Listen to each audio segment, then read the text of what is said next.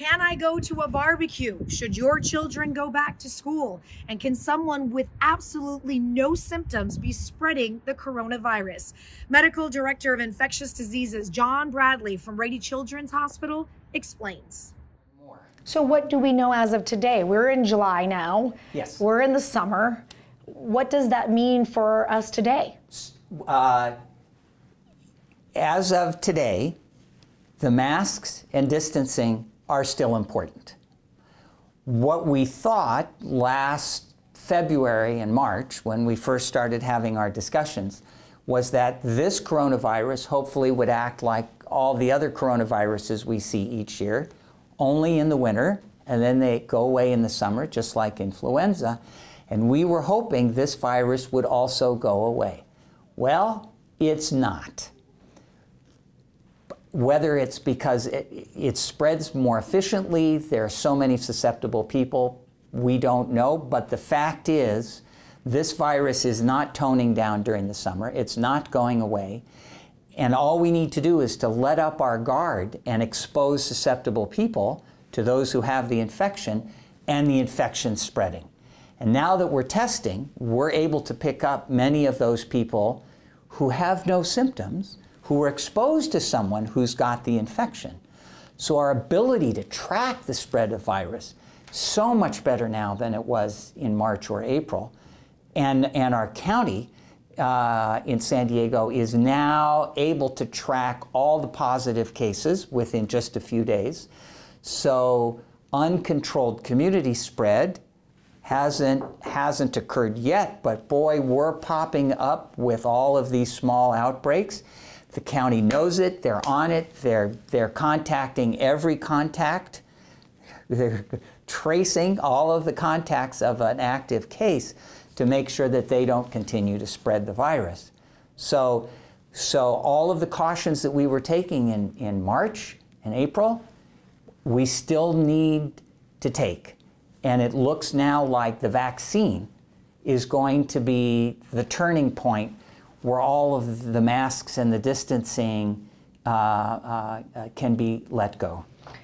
There's some concerns for parents when we start to see the numbers starting to go up, because we've had a few record days in San Diego of what's going to happen come August when these kids, we want to send our kids back to school. So as these numbers creep up, we're in the summer, people want to go to the beach, they're doing barbecues, they want to see their family.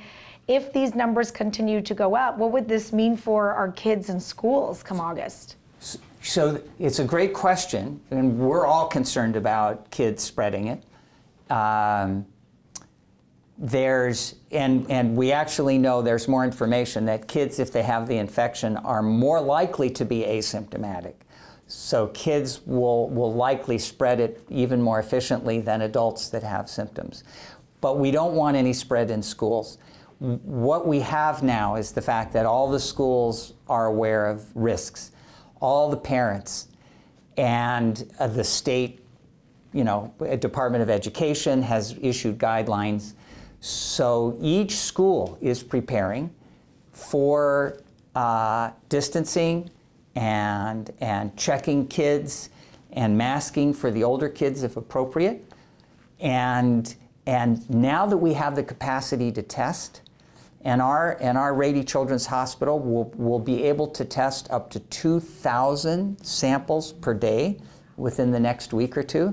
So we're going to be ready when schools open, if kids come to their doctors with any question, and each of the healthcare systems will be able to do this too. Scripps, Sharp, Kaiser, UCSD, all of them. And the tests will be easily accessible, and we get the results. So if a child picks it up at school, our hope now is that we'll be able to identify it early and trace the contacts of that child. And there may be a classroom that's shut down for a while, perhaps a school, but we don't think we'll have to shut down all schools. We think we can keep track of spread within the schools now that we have the capacity to test. Shali, my friends are having parties and baby showers and birthday parties and barbecues, 100 people. I'm looking at pictures of 20, 30, 40 people, no masks, standing next to each other. I mean, I get, like, we want to see each other. I miss a lot of my friends and my family as well. Of course you do. There's a way to probably take some sort of risk and be smart about it. Smarter, lower the risk. What do you want people to know when they grab their purse and put on their shoes and they head to a barbecue or party with no face covering, no social distancing? What do you want them to know? You're putting yourself at risk of getting infected, and you know, if you've got kids and you've been around people over the past couple of weeks, you could be infected and not know it, and you could be spreading it to people. So now that we have the evidence about asymptomatic carriage and spread, it just makes no sense that you would go to a place like that without putting on a mask and keeping it some distance. You know, 6 feet is optimal. You may not always get that, but wearing the mask is the ace up your sleeve that you won't get infected and you won't infect other people. So there's a social part of this, Shally, that you need to help me with. And on my way home, there are people with posters on the side of the street saying, "I'm suffocating." And I'm looking at them and I'm going, but you're alive and you're okay and you're not spreading it.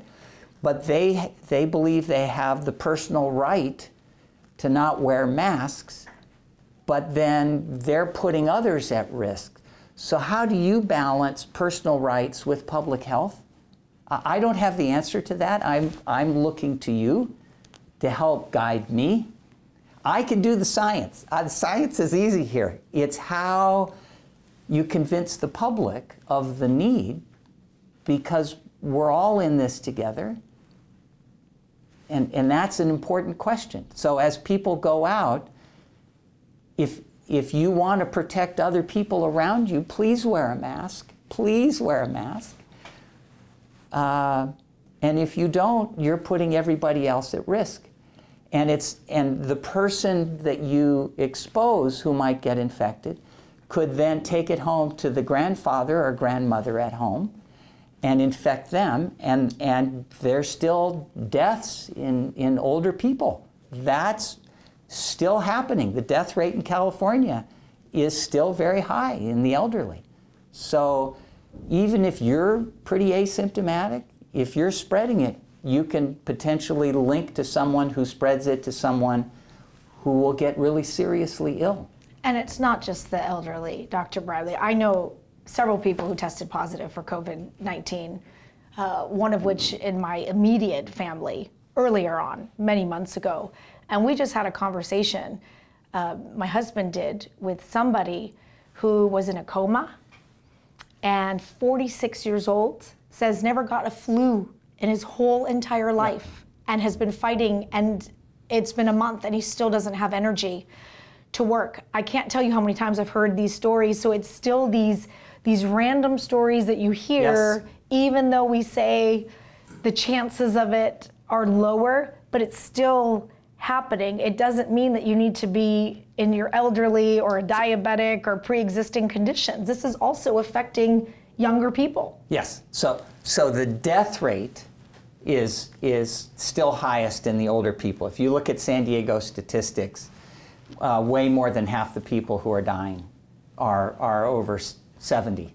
And if you take that to 60, 3/4 of the people who are dying. Not that there aren't others who are younger who aren't dying, and we know what all conditions are associated with increased risk. But the other point that you bring up, excuse me, that this is a serious illness, and we were comparing it with influenza. Influenza knocks you out, it can, and you're like down for a week, and then it takes you a week or two to get over it. One of my colleagues, a younger doctor, infectious disease, at the very beginning of this pandemic, in Nashville caught the virus. And he said it's like the worst flu he'd ever had.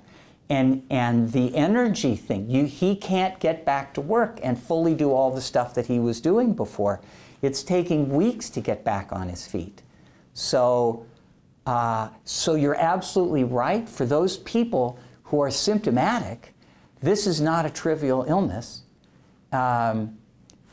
Apart from the ones who die, where it's obviously not a trivial illness, and apart from those who are asymptomatic, there's this group who get really sick.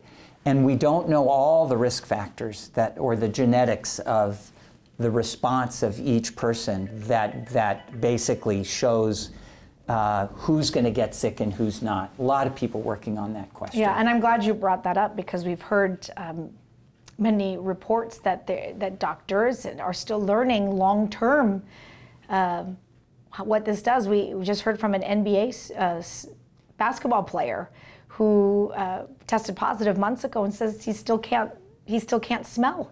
Okay. He still can't smell. So this will take time to understand the long-term effects of this virus as well. It will. It will. And the more we actually are able to test for it, the more we realize how many of these really vague symptoms, like loss of smell, are associated with the virus itself. And not everyone has loss of smell, but it is so common that when you walked into our medical building here, one of the questions that we asked you was, have you had any change in your sense of smell? And now I just smell everything because I want to make sure I am okay. Dr. Bradley, the golden question, and everybody will ask this until it is really over, is when will this be over? When can we have some normalcy back to our lives again? And will we? I'm sorry to say it will probably not be until the vaccine is available. So there's no summer break. The virus is still out there. And there are so many of us who are still susceptible. And we know how easily spread the virus is, that the masking will be important until we get immunized. So there are, on an international conference call just last week, there are 5 companies that are racing to get their vaccines out. There's 3 major types of vaccines that are in trials. Each one of them is going to test 30,000 people, and we should have results by this fall, and they're all ramping up for production. And one really nice thing about what Congress did to fund research is that these vaccine companies are actually given a guarantee by the federal government that the federal government will buy millions of doses from them. So the risk of the vaccine company of ramping up production as quickly as possible is gone. They don't have to worry about all the cost of making a vaccine and testing it, and then have someone say, oh, your vaccine's not as good as this vaccine, no one's going to use it. The government is going to buy everyone's vaccines. So everyone's already ramping up for millions of doses, Shally. When will I see the vaccine? And I know Dr. Anthony Fauci had also expressed some concern that because there is a really large disbelief in science in some of the people who live, especially in the United States, there's a very large group of people who said they won't even get the vaccine if it comes out. And then what will happen then?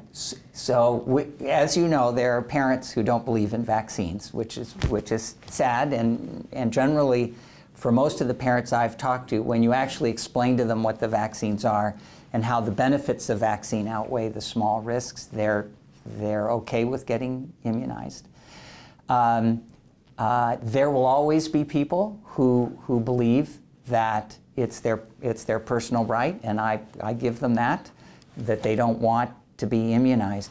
But you can be immunized, and if you're immunized and the unimmunized person gets infected, you'll be protected. So you can go out shopping. You can have people come into your TV studio and sit with you if you're immunized and they're immunized, and you don't have to worry. So I'm not so worried about all those people who don't get immunized for my benefit. I worry for their health, but it won't prevent me from going to a movie theater or a restaurant, or my wife, who will also get immunized as soon as the vaccine's out. In terms of vaccine, there's a couple different types of vaccine, and each one will be tested for both safety and immunogenicity to make sure that it provides, by blood test, the response that you expect. The protective efficacy, to make sure that those who are immunized, when they are in contact with someone with the virus, don't get infected. That's going to be a tougher bar to jump over.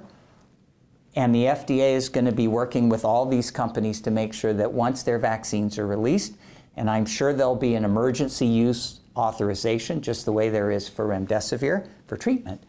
But the vaccines will be out and people will track how good they are. And probably within a year or two, we'll know which the best vaccines are.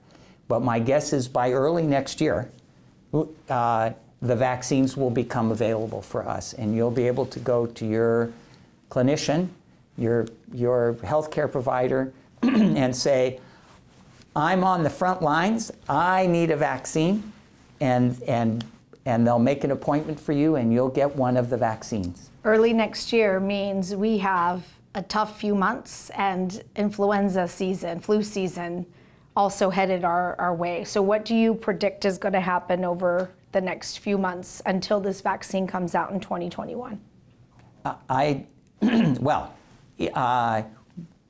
I think that influenza is not going to circulate as it does every year if we wear our masks. And I showed you a graph a few months ago where we track the numbers of cases of influenza and respiratory syncytial virus, all the viruses that kids get, each week. And once we instituted masks in San Diego, Dr. Wilma Wooten instituted those mandates, the numbers of respiratory viruses plummeted.